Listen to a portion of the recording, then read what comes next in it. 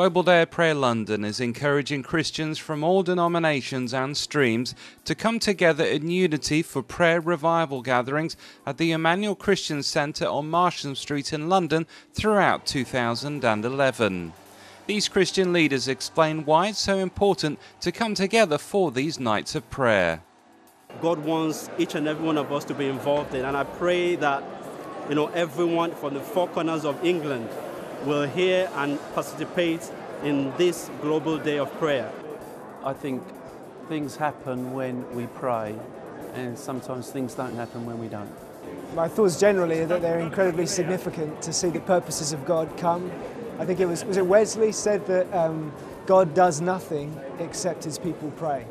And the prayers going on, we're going to see God do awesome things this year.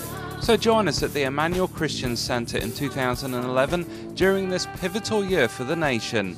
Here are the dates you can mark in your diaries for GDOP London's prayer revival gatherings.